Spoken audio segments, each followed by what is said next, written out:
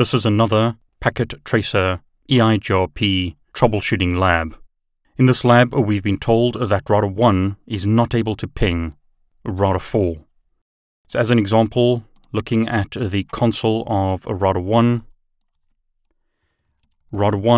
is not able to ping the loopback of router 4.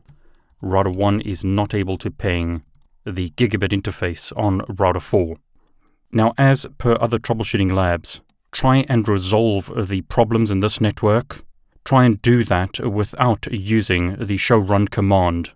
So in other words, use other show commands to find the problem and then fix the network and verify that it works.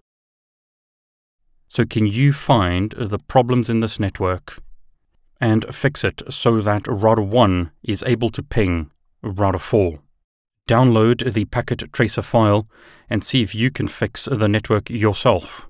Otherwise, watch the next video where I show you how to resolve the issues in this network.